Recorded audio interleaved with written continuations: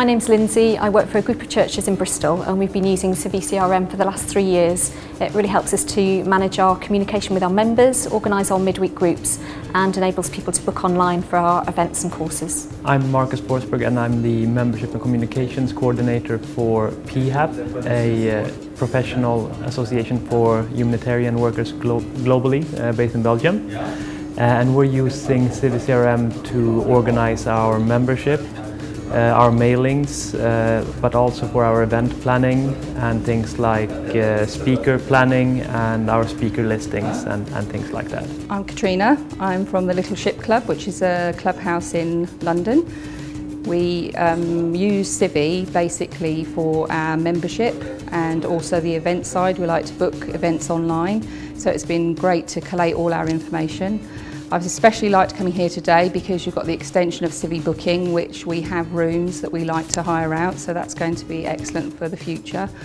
And also the reporting side of things today, I learned quite a lot of how to create my own reports because I'm a user as well as an implementer.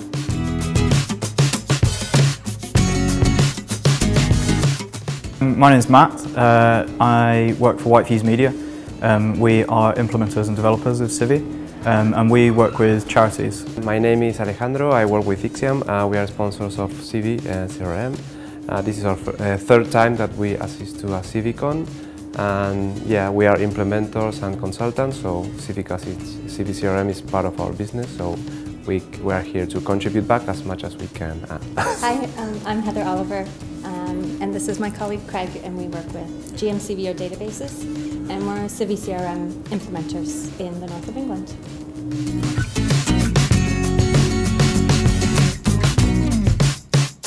Well, my name is Nishant Borodia and I'm one of CiviHR developers. I'm working for Zing on CiviHR project, which is to help NGOs maintain their HR management.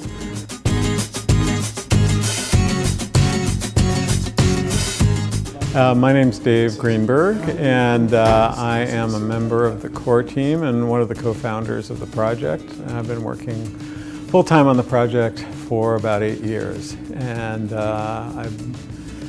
every time we have an event like this, I am just blown away to see the growth and the amazingly creative ways that people are making use of the project and the product. I really enjoyed seeing our keynote this year from Thomas Moorhead from LLR, really sort of throwing down the gauntlet in terms of the battle to win the CRM war, which I think we're making good progress on.